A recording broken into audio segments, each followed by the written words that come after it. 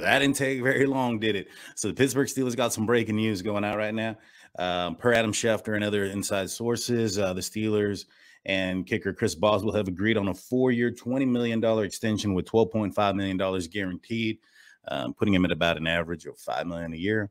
It's a great move for the Pittsburgh Steelers. I think this is something that needed to be done. I'm glad.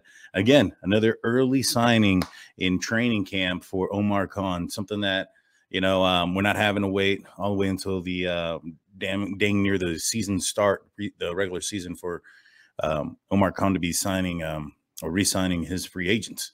I'm liking this move. This is going to be great when you have the likes of Tucker in the division where, when you're playing the Ravens, if they get on the other side of the 50-yard line, or they're going to make at least 3 points. And so with that being said, Chris Boswell has been arguably the second best, or 1B to 1A, Justin Tucker, as far as the best field goal place kicker in the NFL.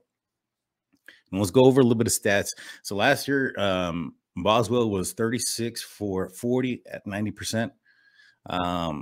He was the biggest stat for me was how clutch he was and how great he was in over 50 yards.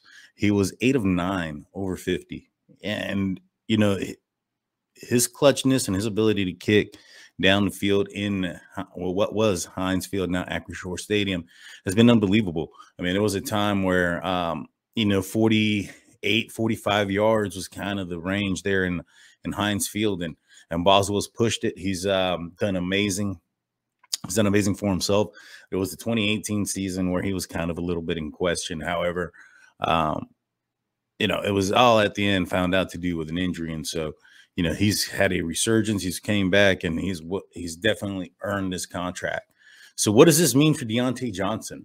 I think that, in my opinion, I don't think he's going to get signed. You would think that both players are entering the same situation in reference that they're in the last year of their contract.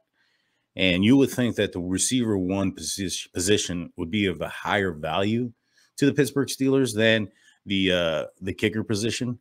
And so when you're signing the kicker first, that kind of leads me to believe that signing is, with the Deontay Johnson signing isn't probably going to happen, not the extension.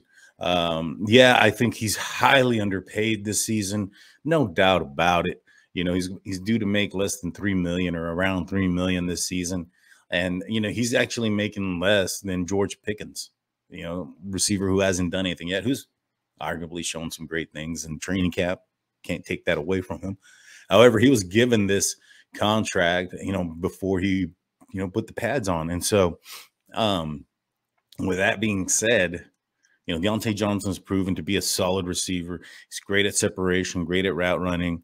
When the pressure is on, or in high pressure moments, I'm not sure if it's because of the lights or if it's because of the elements. Later you are in the season, the colder it's going to get. And so I don't know if those things have an effect on his drops.